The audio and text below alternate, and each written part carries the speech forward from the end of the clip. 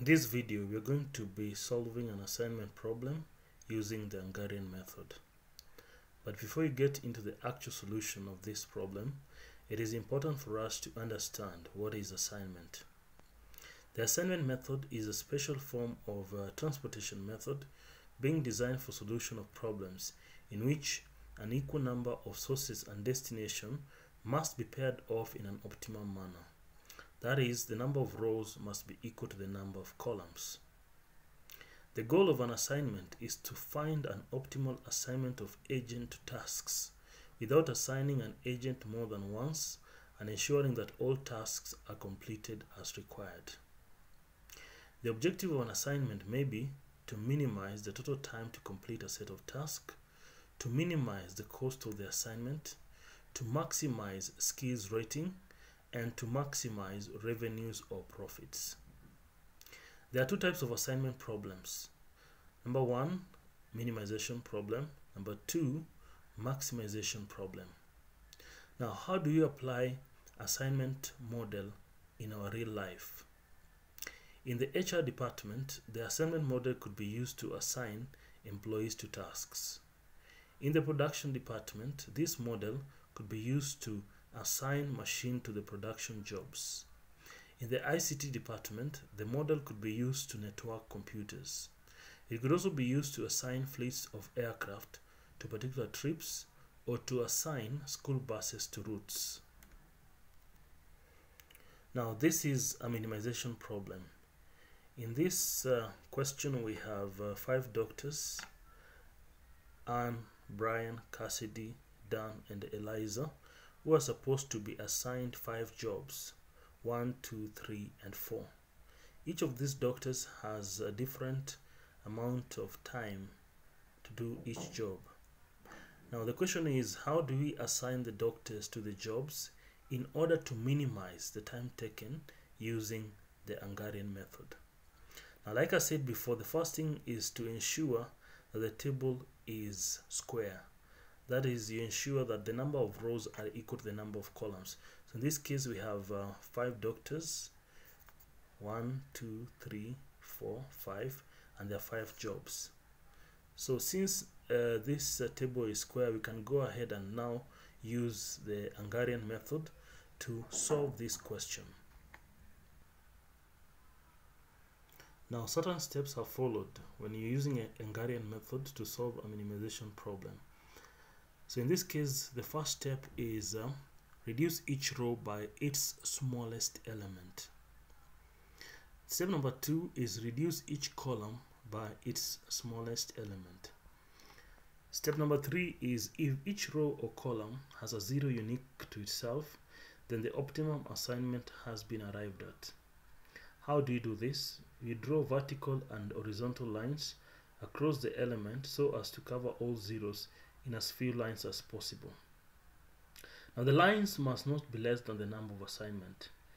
So if that criteria has not been met, for example, if the number of lines are less than the number of assignment, that will prompt us to step number 4, where you are supposed to have step number 4.1, reduce all the uncrossed value by the value of the lowest uncrossed. Once you do that, you go to step number 4.2, add this value, that is the lowest uncrossed value, to all values crossed by 2 lines, leaving unaltered all values which are crossed only by 1 line. So we are going to follow these steps step by step until we reach our optimal assignment. So step number 1 is to find the row minimum. So in the first row, we have 25, 16, 15, 14, 13. The minimum value there is 13. 25, 17, 18, 23, 15. The lowest value is 15. 30, 15, 20, 19, 14. The lowest value there is 14. 27, 20, 22, 25, 12. The lowest value is 12. 29, 19, 17, 32, 10. The lowest value is 10. Now once you get that lower value, you're supposed now to less. In this case, we take 25 minus 13, 16 minus 13, 15 minus 13, 14 minus 13, 13 minus 13. We're going to get 12, 3, 2, 1, 0. Next we have 25 minus 15, 17 minus 15, 18 minus 15, 23 minus 15, 15 minus 15. We're going to get 10, 2, 3, 8, 0. Next we have 30 minus 14, 15 minus 14, 20 minus 14, 19 minus 14, 14 minus 14.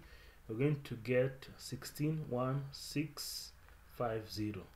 Next we'll have 25 minus 12, 20 minus 12, 22 minus 12, 25 minus 12, 12 minus 12. We're going to get 15, 8, 10, 13, 0.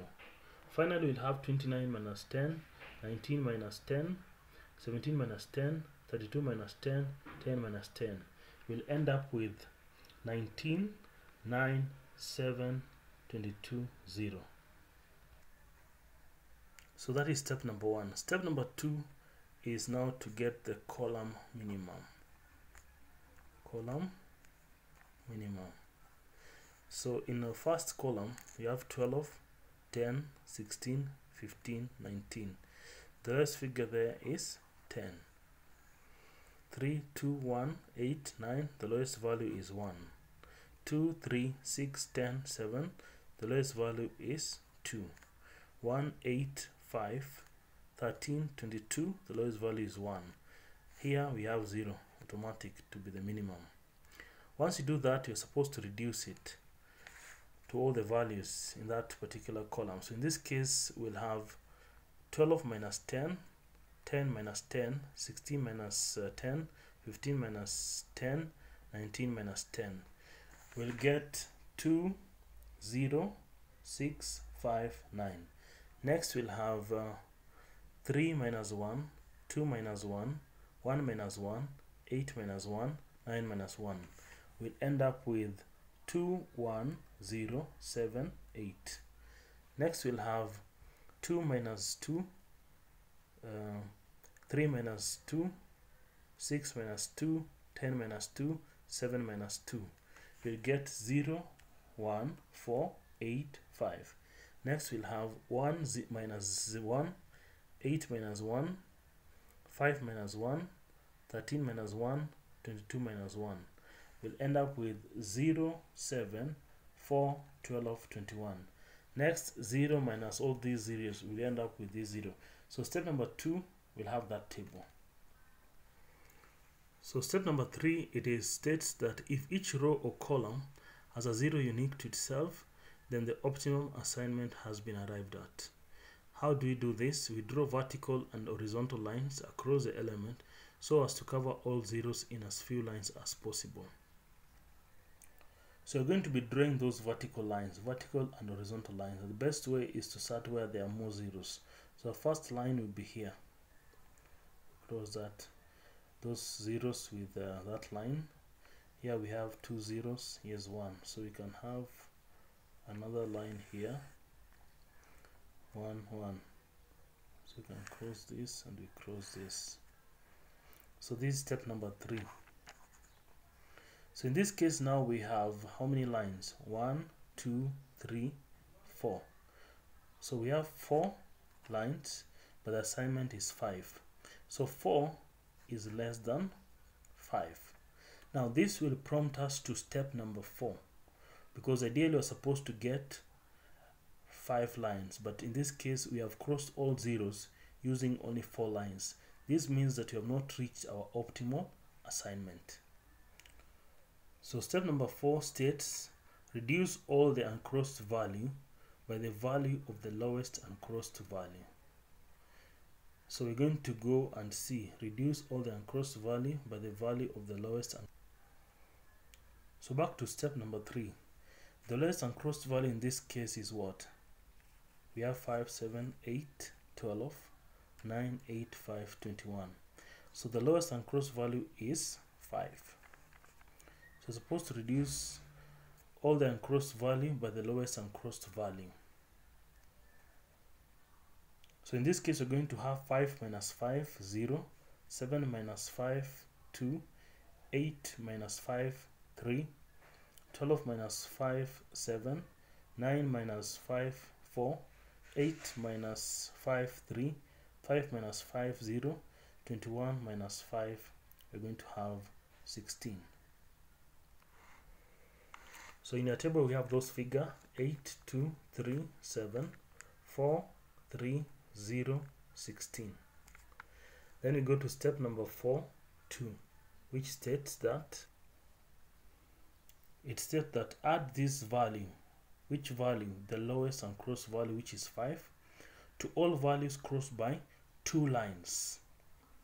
2 lines, leaving unaltered all values which are crossed only by 1 line. So going back to our step number 3, we want to see those values which are crossed by 2 lines.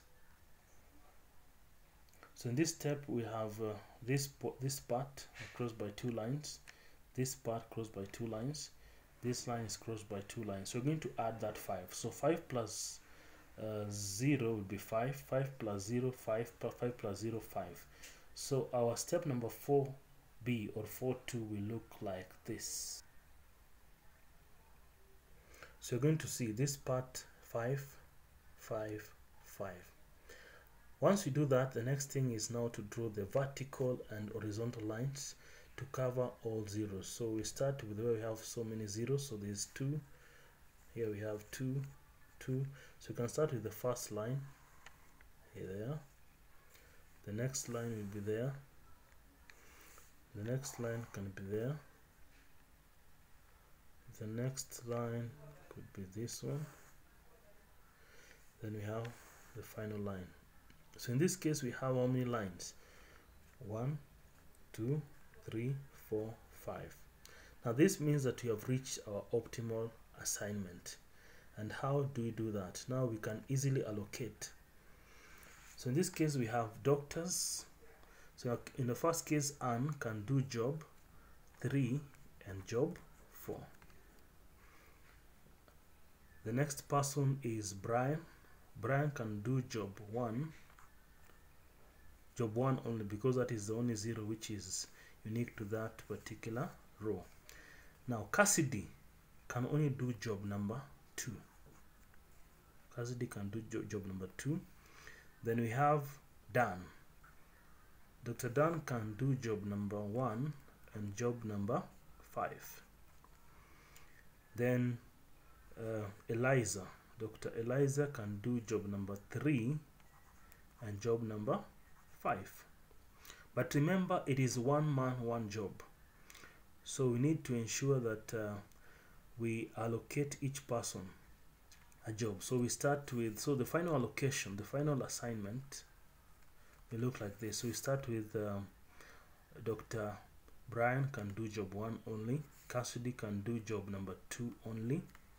So since 1 is gone, that means Dr. Dan can do job number 5.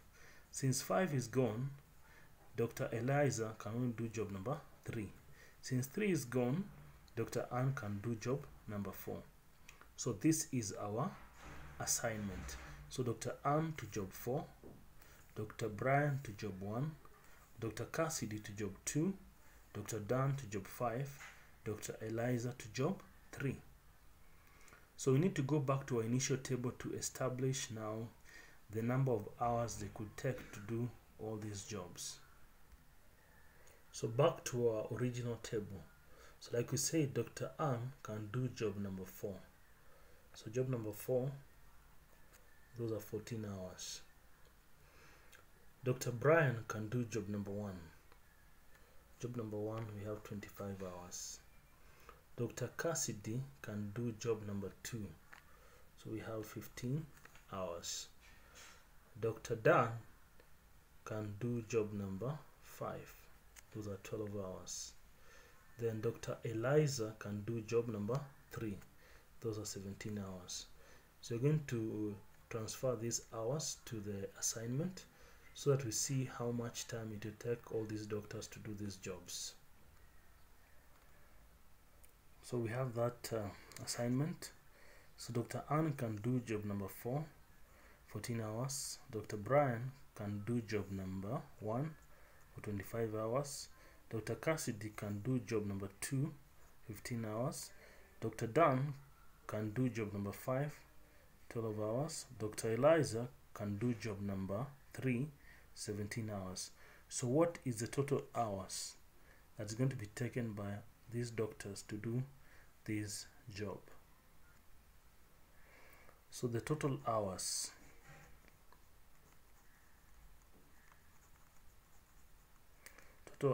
taken to do this job will be 83 hours.